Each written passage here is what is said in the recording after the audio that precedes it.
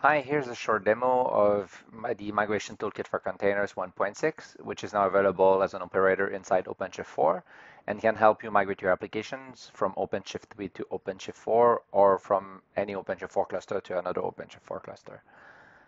The first thing in the tool is to configure your clusters or your endpoints and add the credentials for each individual cluster. So here in this case, I have three different clusters, one OpenShift 3.11 and two OpenShift 4 clusters.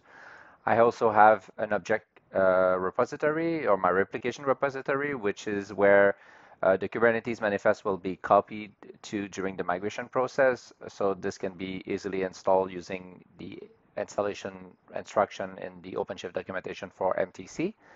And then I'm ready to create my first migration plan. So a migration plan is just a list of namespaces that are going to get migrated during the same maintenance window. So here in this case here, I'm going to call this demo, and I will pick the source cluster, which is OpenShift 3.11, to my current host here, which is my brand new OpenShift 4 cluster. I'll select the object repository, and then I'll click Next. Then I could select a list of different namespaces. In this case here, this is a demo environment and I only have one, but you would see all the different namespaces that are currently on your cluster. We have a new feature here as well where we can rename the namespace during the migration process. So this is something that came up from some conversation with some customers where they wanted to rename that application during the migration process. So here it is. And now I'm recalling the new namespace named -demo. I'm going to click Next. Then MTC will scan all the PVs that are associated with this namespace and will ask me to select how I want to copy those PVs. So I have multiple options. I can do a copy, a move. I can do as well. I can use direct migration or indirect migration. So here it is. I have a 1 gig right now currently on Gluster FS, which I'm going to select copy for. Then I'm going to click Next. And this is going to be a file system copy, and then I'll have the storage class here. I could have multiple storage class on the target side. I'm going to select the default one in this case, and I'm going to click Next. So this can be used as well to migrate the storage backend while you are migrating from one cluster to another. Then hopefully here you would have access to direct migrations, which is just a faster way to migrate the images in the PV. So this will bypass the object storage if your clusters have direct network connectivity between the source and the destination. If not, then you can do an indirect connection, the migration, which would use the object storage in the middle. Here I'm going to click Next again. And finally, I could add some migration hooks. So hooks are additional automation, which can be an Ansible playbook or any container image that I could run before or after the migration process.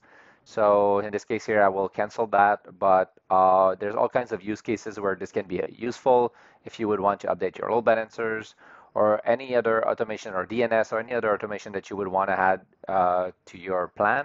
In this case here, I'm just doing a pure namespace migration, so I'm going to click Finish. So the namespace is getting validated. Here I have some warning, but nothing to worry about. But if we find any potential issues or things you should know about, we will let you know here. Then you can click Close. Now I have my first plan, and I have a couple options to choose from to start this migration.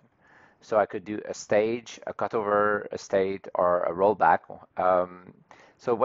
So let's go through one by one and see what they do. So the stage is something I would do, for example, in the middle of the day to pre-copy as much as possible the data before a final migration. So this can be done during business hours. It will not affect your application. And then during my maintenance window later on, I could do a cutover, which will do a final copy of my data, but will just copy the delta since the last time I did a stage. So stage is just a good way to reduce the amount of downtime required for migration. As if I do a cutover right away, then the application will be down during the overall copy of my application. Then I could also do a state migration. So let's say I would want to reprovision my application from pipeline, but I need a way to copy my PVs. So this I could copy the PVs only using MTC and reprovision my application from pipeline in the destination namespace. Then finally, after a migration, I can also roll back if anything goes wrong. So in this case here, I'm just going to do a full migration cutover, so we don't have to do two migrations using a stage first. So this is a good way to test MTC and to show what actually is possible. So here I have the option to either halt the transactions. So by default, this we will shut down the application on the source side before starting it up on the destination side. If I'm doing testing as an example, like this is the case here, I could choose to not do that, which would mean that my application at the end would be running on the source side and on the destination side at the same time. The downside, though, is this would not quiesce the app during the storage migration, so this could create some file corruption as your application would still be modifying this PV, so the files on this PV. So just note that. But by default, typically you would halt, but in this case I will not. So then I'll click migrate. So this is starting the cutover process now. At this time, my migration has started. So now we have to wait for all the steps to happen for the migration to get completed. If I want additional details, I could click on this button here, which will give me more details on what is happening. I could also click on this button here, and then I will have all the migration details of all the steps that need to happen. So in this case here, the prepared phase is completed, then the backup, the stage backup, direct image, direct volume. So right now we are at the direct volume part, which is the rsync copy of the data. So this is typically what would take the longest, depending on the amount of storage that needs to be copied from source to destination.